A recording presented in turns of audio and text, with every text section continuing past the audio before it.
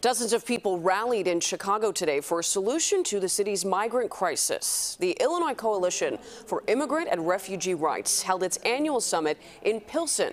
Their community groups, activists, and labor unions joined together, calling for solidarity and support for migrants.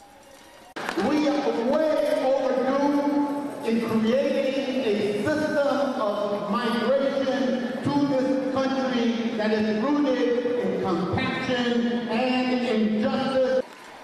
A number of elected officials pledged their own support for the coalition's policy platform, which includes calls for immigrant health care and more funding for community services.